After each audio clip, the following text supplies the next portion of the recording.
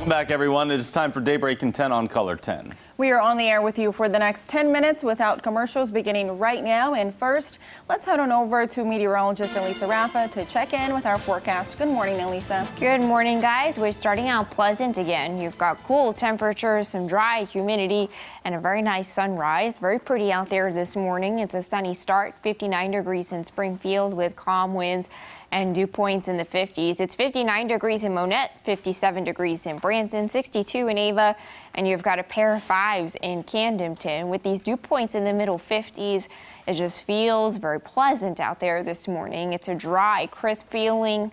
Greens on the Muggy meter map. As a playground today, it's going to be gorgeous. You'll have temperatures a little bit warmer than yesterday in the middle and upper 80s, but the humidity stays pretty low, so really nice to take the kiddos out to the playground. As you fire up the grill, that high gets to about 87 degrees, and it stays pleasant as we head through the evening hours. So temperatures in the middle and upper 80s today. Overnight lows dip into the lower 60s, and then by tomorrow, you're looking at temperatures in the middle and upper 80s again. We'll start to get a little bit closer to 90 degrees by Friday. Hot and sticky 90s return this weekend and then linger going into next week. Still looking at little to no rain chances all week. So if you're feeling some drought conditions on your farm or in your yard, those will continue. So the next 3 days packed with lots of sunshine and temperatures warming up. Lower 90s return by Saturday. It gets pretty hot and sticky.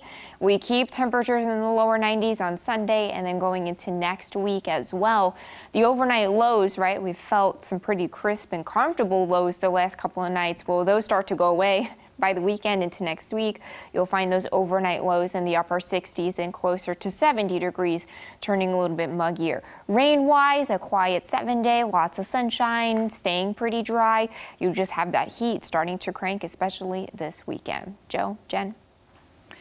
Thank you, Elisa. A Mansfield, Missouri teacher is hoping to show her students kindness still exists. Color 10's Nija McDonald met with a woman and joins us now live in studio to share more on this story. Nija, good morning.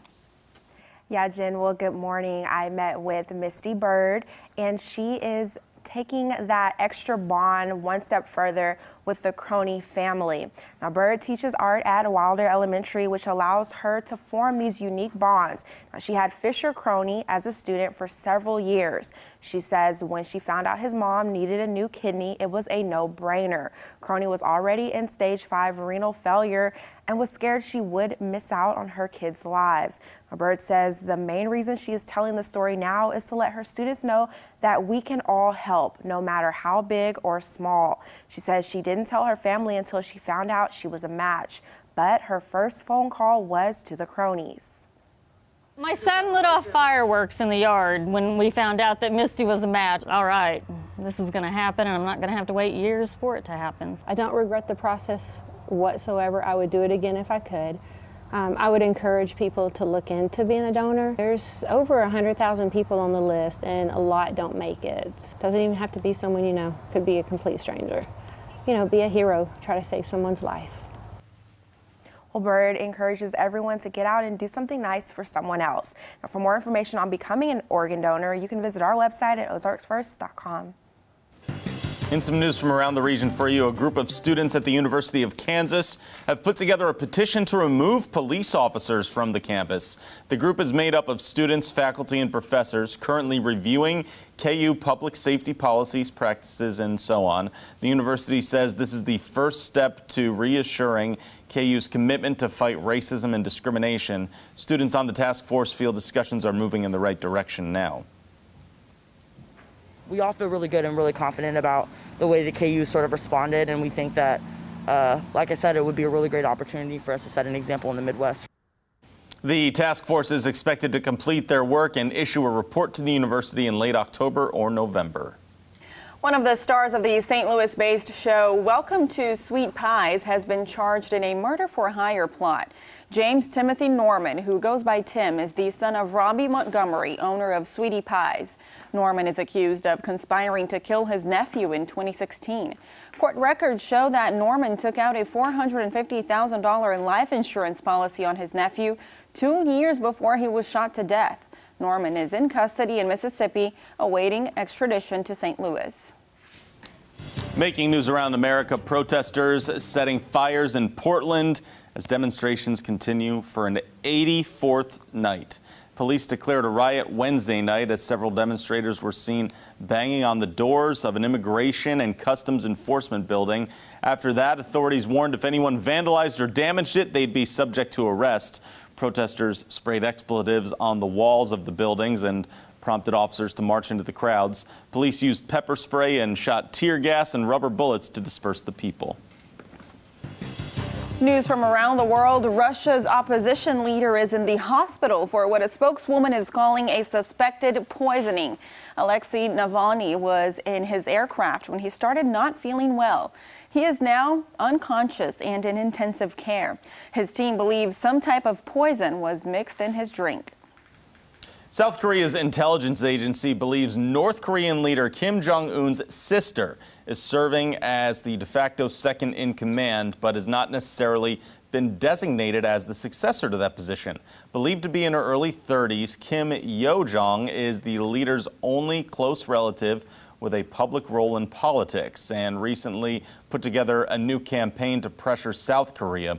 More authority on economic and military police has also been delegated to several other senior officials, although at a lower level, possibly to reduce the strain on the sister as well as help Kim Jong-un avoid blame for any failures that may happen. In more local news, Drury University students are back in class today with plenty of changes on campus. Masks are required inside all buildings unless you're alone. Classroom chairs will be separated by 6 feet. All residence halls are single occupancy, and dining is no longer self-serve. The university says the entire campus has increased cleaning and sanitation measures as well. Springfield Public Schools is celebrating the opening of its newest magnet school for 5th graders. It's happening at 5:45 tonight on South Florence Avenue. The school is a partnership between SPS and the Springfield Little Theater. The Missouri Job Center in Springfield is opening a north side location today. The office will be open Monday through Thursday, 8 a.m. to 4:30 p.m. It'll be located in the Fairbanks off of Broadway Avenue. And now here's a look at what's coming up after Daybreak. Coming up, an historic night at the Democratic National Convention. We'll look ahead to tonight's acceptance speech by Joe Biden. Plus, teachers tell us what they really think about returning to class as part of our special series, School Matters. Coming up on CBS This Morning.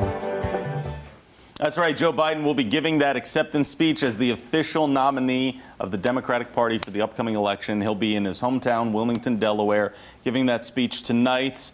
Big time trend happening for all the movie buffs out there and movie fans. AMC is opening back up today.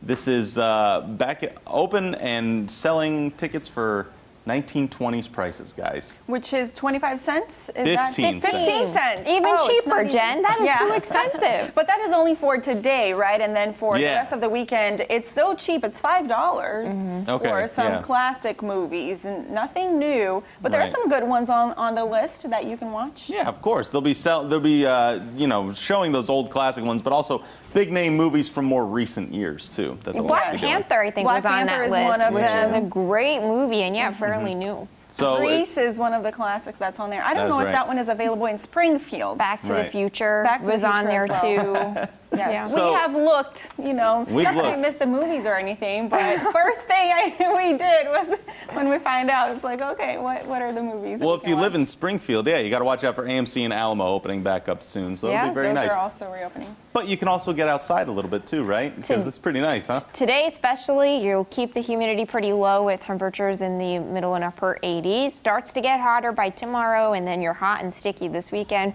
with temperatures back in the lower 90s. All right, everyone, that sounds good. We will take it. Enjoy the sunrise on this Thursday morning. Thanks for starting your day with us here on Daybreak.